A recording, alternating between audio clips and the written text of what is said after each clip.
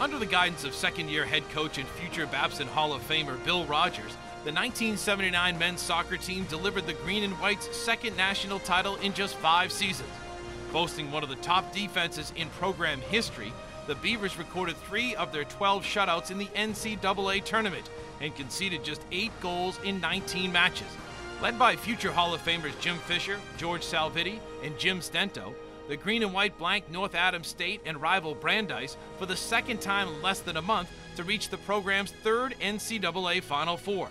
After playing what was then the second longest national semifinal match in Division III history, a 1-0 4-overtime victory over defending national champion Lock Haven, the Beavers defeated Glassboro State 2-1 in the national final.